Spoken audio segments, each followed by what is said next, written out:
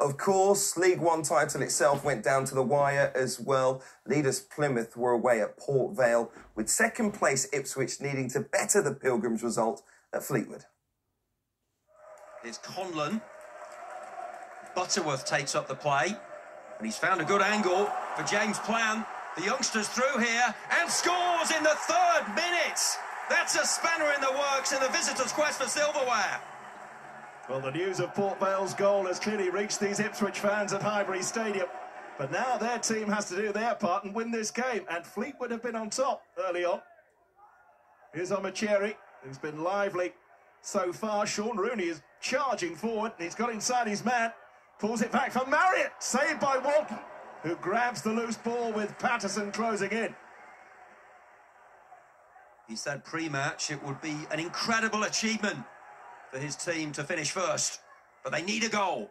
Mayer for Mumba, and that's inadvertently come off plan into the face of Adam Randall. Plymouth born and bred, in front of the travelling fans. What a moment for him. They're currently back at the summit, but if Ipswich score, it changes again. Mumba, brilliant running, fantastic balance. Now it's the excellent right, and here's Joe Edwards at the back post. Captain fabulous, a fitting scorer. He strengthened their grip on top spot. Well, it won't matter as things stand, but Ipswich have started this second half brighter after a very flat first half. And here's Ladapo, and that is a fine finish from the substitute. Ipswich in front, and that is their 100th goal of the season. The leaders will drop back to second if Vale can equalise. It's the right of Worrell, or it's the left of Conlon. It's the latter, and keeper Callum Burton with an important contribution there. Fleetwood had lost only 1 of their last 8 home league games, and they've responded well to going behind. And here's Omacheri again. Marriott the target, Patterson following up, and the ball's not clear, and it's stabbed in. Fleetwood level, thanks to the former Ipswich trainee. A cushion would be welcome to calm those nerves. Callum Wright's had a terrific game. Finazaz gets it from under his feet and scores! 3-1. Is that the goal that clinches the trophy? The atmosphere a little flat among the Ipswich fans now, and Fleetwood have a corner. Patterson will swing it in. Omacheri helps it on, and here's Marriott again. Fleetwood in front. Ipswich heading for perhaps their first league defeat since January. Davis. Deep cross aimed towards Harkness, too high for him. Wes Burns keeps it alive. Chaplin in space.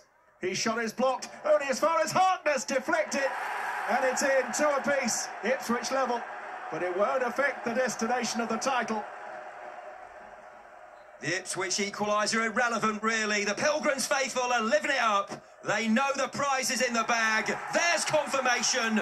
Jubilation for Argyle. They've done it in style. Celebration time for Stephen Schumacher and his team. What a wonderful season. Well, Clark has kept the ball in play, but he hasn't really got it under control, and he's rather lunged in on Glenfield there. Now, Harry Clark was booked just a few minutes ago, and he could be in trouble here. Yes, he's on his way, I think, and that rather sums up Town's day. They've had a great season, but this has not been the finale they were hoping for. These are the moments you dream about as a player. Joe Edwards holds the League One trophy aloft. 101 points, a record equalling 31 EFL wins, the stuff of champions. This is an unbelievable achievement from a group of staff and a group of players that have worked incredibly hard, probably since the last day of last season, to get this opportunity and try and get ourselves into the championship. Everyone has given everything that we've got to get over 100 points, 101 points, and win the league in what's been an incredibly strong league this season. It's such an amazing achievement.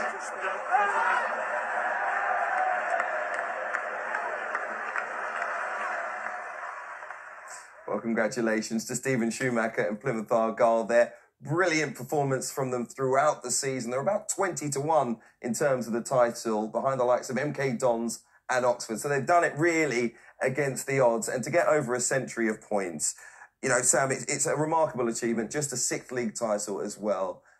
What champions they are, really. Yeah, for so many different ingredients. Firstly, the teams they've been battling with, Sheffield Wednesday and Ipswich, the points returns they've put on the board to keep going, to be resilient to disappointments, the way they bounced back from that Wembley defeat.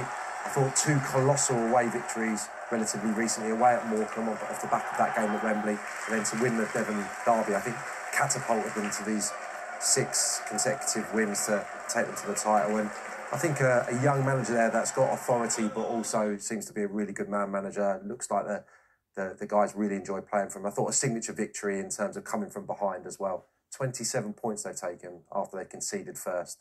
The best record in the division. Loneys on the score sheet once more. And I think, again, that says something about the management down there, the atmosphere they've created, that all these Loneys have gone down and just played such remarkable football. So, brilliant story. Yeah, absolutely fantastic.